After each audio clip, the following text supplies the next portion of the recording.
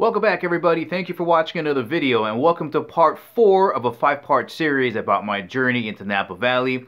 Now, if you didn't have a chance to check out the rest of the videos, I'll leave links right up here. But today, it's all about stags with an apostrophe S leap cellars.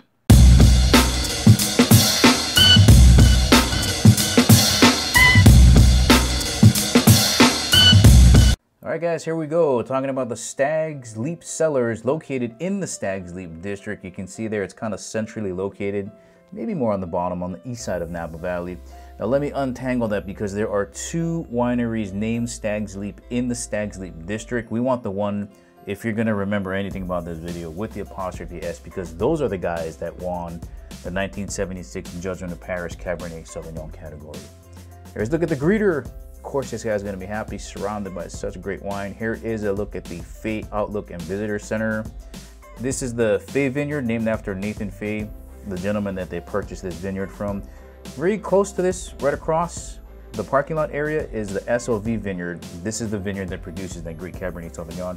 Not that the other one isn't great, it's just that this vineyard is more volcanic rock based, and over on the other vineyard, it's more clay based. So you get that better taste and, I guess, expert opinions from the SOV Vineyard.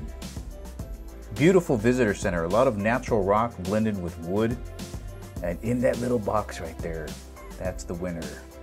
1973 Cabernet Sauvignon Stags Leap.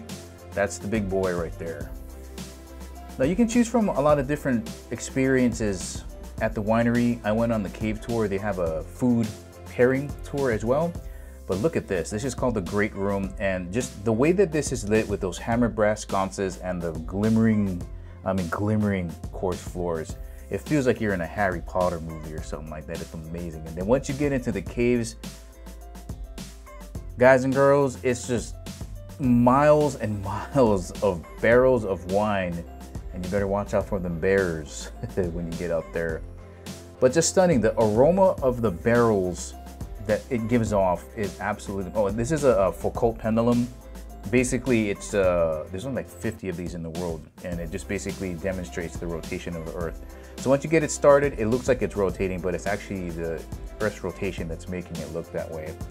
But if you're going into Napa Valley, I highly recommend going to Stags Leap with the apostrophe S. The Cabernet Sauvignons are going to love, and the Chardonnays are actually really good too. And that's located in the Stags Leap district. I would go check them out. It's worth the tour.